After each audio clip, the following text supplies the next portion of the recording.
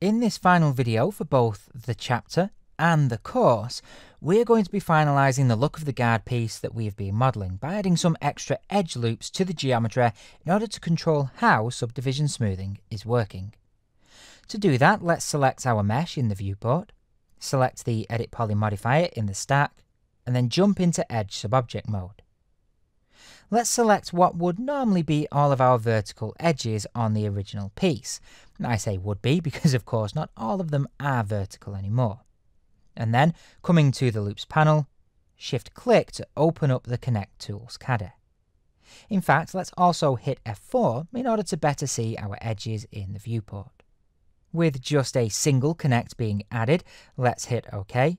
And then, whilst pressing the Alt key, drag a marquee to deselect the horizontal pieces here.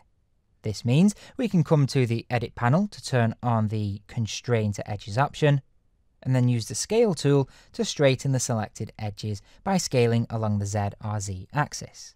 Remembering, of course, to reselect just the edge loops that we deselected and do the same there, only this time, of course, scaling on the X axis. With the Move tool engaged, let's select one set of these new edge loops at a time, and then drag them in towards the centre of our shape, until we essentially form a second or outside square at the crossing point here. Again, we need to reselect each of the edge sets that we have created, and do the same with those. Next up, we need to select all of the internal edges that we have here, Shift-click again on the Connect tool in the Loops panel, and with the segments value set at 2, let's use the pinch spinner to tighten things up, setting this to a value of around about 80 or so. As we can see on the reference, these internal angles are a bit sharper than the external ones, but I'll leave it up to you as to whether or not you want to build that detail in. If we come out of Subobject mode now, and left-click in the viewport in order to deselect everything, you can see that we have created a nice looking guard for ourselves. One thing I am noticing though is that the bars are probably looking a little too rounded. Again, this can come down to artistic choice, but if we wanted to flatten those out a little bit more, then we could select the guard and come back into the Edit Poly modifier's Edge Subobject mode, pressing F4 as we do. Let's select one of the edges on the top here, and then after pressing Alt and R to ring select, Shift-click on the Connect tool. Let's add two segments with maybe just a little bit of pinch to position, and once we hit OK and back out of Subobject mode again, you can see that we get a bit more of an angular look to the metal.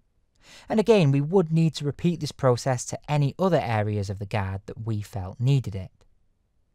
In order to go ahead and rotate this piece into place, we will need to centre up the pivot point, and so, with it selected, let's jump into the Hierarchy tab, click the Effect Pivot Only button, and then hit the Centre to Object option. With that, we can engage the Rotate tool using the E key, and then rotate by either 45 or minus 45 degrees. Once we exit Isolate mode now, and with the help of video editing, pull all of our pieces into their proper place, we have a fairly decent looking Mark V diving helmet. Now of course we haven't modelled everything that we see in the viewport here, but everything was created using the exact same techniques and tools that we have been using in this course, just repeated over and over again. Indeed, if you wanted to go ahead and hide everything that you haven't already modelled, and then have a go at creating those as well, based solely on the reference image, then that would certainly be really good practice for you.